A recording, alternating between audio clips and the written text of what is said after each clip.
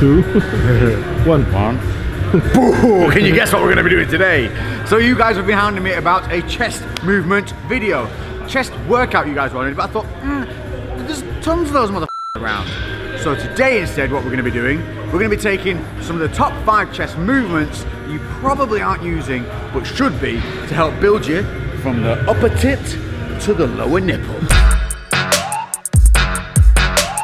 First one we're looking at is cable chest flies. You can be thinking, Lex, I do cable chest flies all the time. But do you do them like this? So we're going to be using a narrow cable stack, but this works on any cable system. But instead of going from the top or the middle, we're going to be going from the bottom. You're going to be doing this with an underhand grip. And we're going to be looking at a little bit of a different movement here. You're going to be thinking, oh, I've done this one before, Lex, I've done it before. Yes, you might have done, but have you been doing it right? Because this is a bit of a staggered movement. The idea is to not come up in one smooth motion, but to do more of a 2-part one, which goes against everything we normally say, I know, but it's still under a controlled mechanism. So what we're going to be looking to do is come from the sides up to the middle in the belly button, and then come straight up to shoulder level, keeping that underhand grip throughout. The reason we're going to do this is because it's going to bring in that chest all the way to the contraction point in the center, and then you're going to squeeze, and then as you lift up, what that's going to do is help activate the upper part of the chest, plus it's going to make you maintain shoulder control, because here what we're able to do is we're able to really lock those scapula in place, keep the shoulders in place and keep them down, rather than when we're doing cables like this and people tend to roll over and do this old school Rich Piana kind of RIP. So underhand grip, we're going to walk out so that now we've got weight on the cables. Feet hip width apart, soft knees, glutes engaged, ribs down. Anything you do, try and keep those ribs down. That's going to stop you overextending and arching. Now we're going to engage our scapula. From here, we're going to come into the center, squeeze, and then lift straight up, squeezing the chest, back down and out. So you can see, even though it is a 2-part movement, it's smooth and it's quite a natural motion.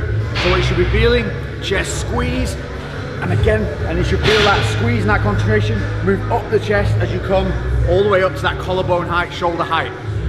Ooh. This is a really good one as well. If you've got shoulder impingements, shoulder pains, elbow pains, it's going to remove all those problems. It's going to give you a really nice controlled movement that's going to make you have to work hard to keep that rib cage down, shoulders in place, but still going to give you all of that chest contraction. And contraction, control, mind to muscle, all equals growth. Everyone's favorite dumbbell chest press movement. We're going to be doing a 15 rep movement through 5 rep breakdowns. So it's going to be 5, 5, 5, continuous movement. And this is with dumbbells on the bench. Everyone thinks flat bench press, that does your chest one way, incline does it another. Put the bench 1 up from flat. For here, 1, click. Just that. This is still basically a flat bench press, but with this ever so slight elevation here, what it's going to allow you to do is set those shoulders a little bit more easily and take some of the stress off the shoulders themselves. Also remember, throughout all of these movements, we are not overstretching at any point. When you feel those big deep stretches on chest, everyone's like, get the deep stretch, work the muscle. All those deep stretches that you're feeling, that's the tendons, that's the connective points of the muscle to the bone. You don't want to be stretching and fucking that area up. So think more about contractions and control, so no overstretching. This movement is going to be a 3-part chest movement. We're going to be using 20 kilos here, so it's not a heavy movement, but as you get better, that weight will probably go up a little. We're going to start with an underhand press. We're then going to move into a hammer grip press, then back to a standard chest press. The reason I love this exercise is because it's hitting so many different angles, but it's also forcing you to keep shoulder control throughout and body control. So we're looking to drive through the heels, we're going to squeeze at the glutes, we're going to keep that scapula engaged and shoulders back. What you don't want is that overextension at the top where you let the shoulders pop. So first movement, we're going to kick them back safely into position. So from here, I'm going to plant my feet, making sure they're even, squeeze my glutes, shoulders are back, underhand grip. I'm going to drive up, elbows kind of tight on this one, keeping that dumbbell head nice and close to the body, and driving up through the chest, extending through to the elbows, but not locking out, making sure the shoulders don't pop. 5 reps this way. Switch hammer grip. I'm going to tilt the dumbbell heads down towards the chest. I'm going to keep them here throughout. 5 reps, keeping those elbows nice and tight, not letting the shoulders pop, not letting the elbows roll out. 5 of those. 4, 5, get to the top, keeping the shoulders down, roll out. And from here, the inner dumbbell head tilts in, and then we press as we would a bench press. So we're not going to flare the elbows massively wide. We're going to come down just below the shoulders, stop here. So what I'm talking about, no overstretching, none of this. We stop here. As low as you can go with the bar, keeping the dumbbell heads tilted in, and then we drive, heels, glutes, bang. And we're looking for that symmetrical press from side to side. Bring the dumbbells to over the chest, not over the face, not over the ribs, over the chest. Up to the top, squeeze with the chest, and don't lock out the elbows. 5 reps, 3, 4, 5. Control them down, sit up. Woo. 15 reps, 5, 5, 5. Is 1 set. Smash 5 of those bad boys and tell me you don't feel awesome. Floor presses are exactly what they sound. You're going to be doing a chest press from the floor. The great thing about this is it has a start-stop position with your elbows and upper arm touching the floor. You're going to explode through the standard portion of a chest press. You're going to control that, squeeze at the top, but then you're going to fight that negative and do a really controlled return. You're going to be paying attention to the way your arms touch the floor, and by that I mean, do they touch at the same time, or is there one touching before the other? If they do not touch at the same time, naturally, it means you've probably got an impingement. It's something you need to work on, and this is a great exercise for starting to work on that. Because what it's going to do is help you focus on returning both arms at the same speed at the same time. If you've had an impingement for a long time, that incorrect way of returning, with one being quicker or staggered compared to the other, that's going to feel normal, so this is going to feel a bit weird. But you really need to address those situations as soon as you notice them. Set up on your floor press. Got to be a bit careful here because you are going to be moving a little bit more weight to get it into position. So one for me, I like to get them up onto my thighs. And then what I'm going to do is lie back and roll them out. Lie back and roll out. From here, you can see now I'm completely relaxed, able to talk to you for quite some time, and I'm controlling the dumbbells. Again, I want to tilt those heads in. Now I want to plant my feet, make sure that I'm doing as I would on a normal bench press, driving through the heels, squeezing the glutes. From here, I'm going to press up, control and squeeze, bang, boom, hold, don't touch at the top. This is a rest point. We want to keep them separate. That goes for everything on chest. Now, the return. I'm going to fight this. 1, 2, 3, making sure both touch at the same time. Perfect, and then explode back up. Again, we're looking for 8 to 12 rep range on these. If you want to go a little bit heavier, you can go for that 6 to 10, boom. But what we're focusing on, explode out, control down, and balance. Both arms touching at the same time, boosh. This is going to help fix imbalances, plus grow that chest, plus improve the explosive part of your bench press. Boom. Woo. Next up, we're going to be taking a little look at that upper chest focus.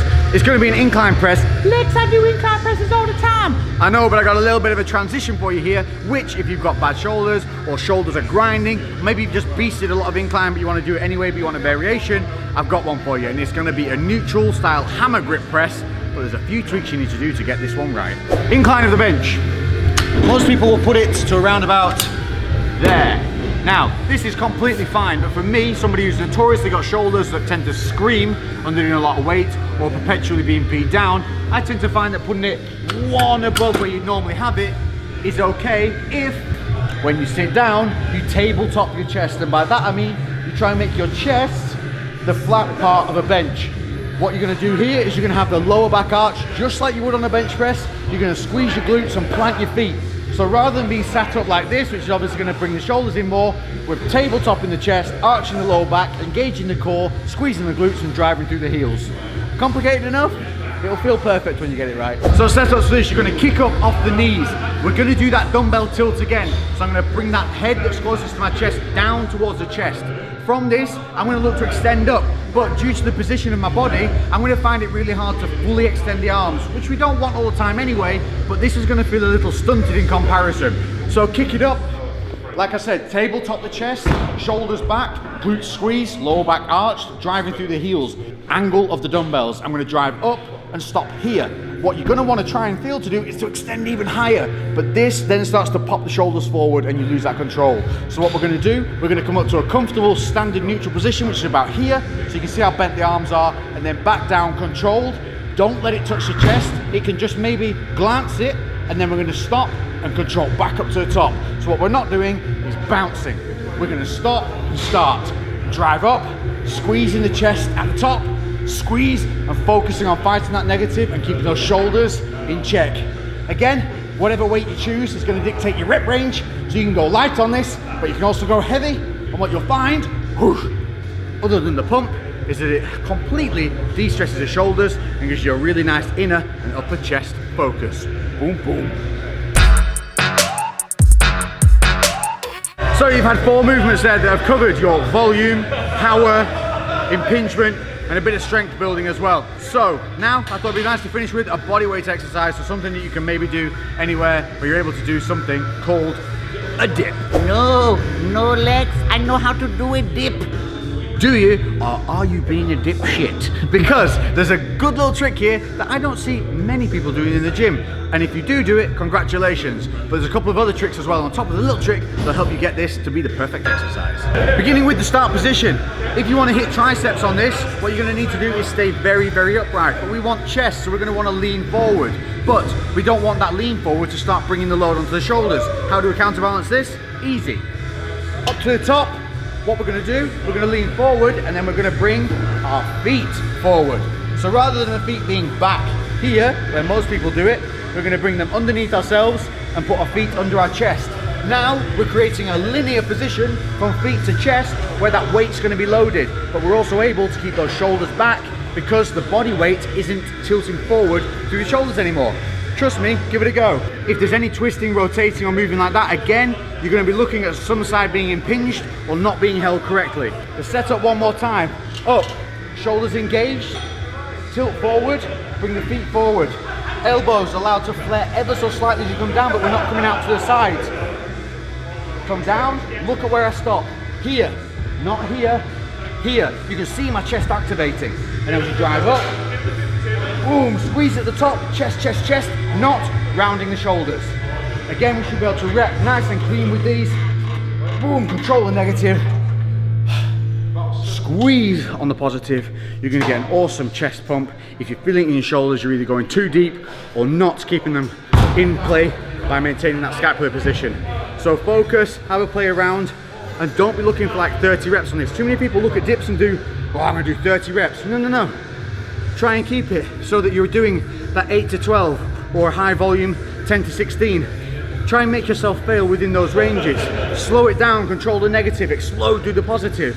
Once you get to a point where you definitely are easily able to do 20 reps like that, then you can simply add a little bit of weight using a weight belt or putting a dumbbell between your feet. So there you have it. They are some of my favorite movements for chest that you might or might not have been using. And either way, even if you were using them, hopefully I've given you a couple of little hints, tips and tricks to be able to make them feel even better. If you'd like to see some more videos like this, let me know on what subject matter, which body parts you want to see, what are the ones that you want to see the most. Let me know in the comment section below. If you haven't already, make sure to subscribe, hit that notification bell and select to be notified for all uploads, because the YouTube will no longer do it for you. It'll only show you the ones where monkeys throw poo at a zebra. And I don't think we're doing any of those, are we, Jay? No, not today, quite yet. Maybe next week, yeah? Not quite yet. But what we did do is we did an epic Game of Thrones throne build video here at Barbell using only gym equipment. Link for that is in the description if you haven't seen it already. Thanks for watching. I've been Lex, and we'll see you in the next video. Boom, baby. Lately I've been doing shit different, cooking like a chef, I've been all up in the kitchen. Had to make a move, had to make a little distance. Lot of people tripping, they could never see the vision. Fuck that, tell them bounce.